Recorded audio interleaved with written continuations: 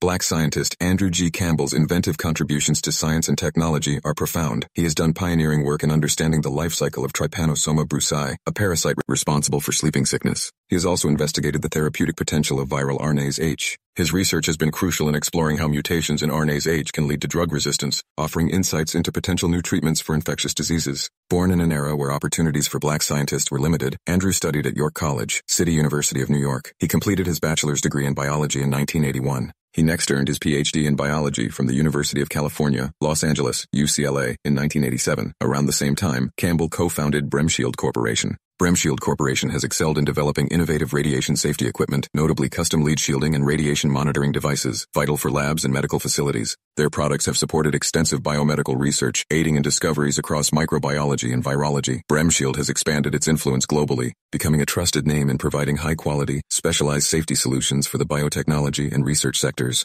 Campbell continued his research as a postdoctoral fellow at both UCLA and the University of California, San Francisco, UCSF. Here, he delved into the studies of RNase-H, an endonuclease enzyme. He also contributed to the development of the first genetically engineered hepatitis B vaccine to receive FDA approval for human use. In 1994, Campbell joined Brown University as an assistant professor of medical science. His interest in infectious diseases in neglected populations has led to significant research in microbial diseases. Campbell has been recognized with numerous accolades, including being named by Cell Press as one of the most inspiring black scientists in America in 2020.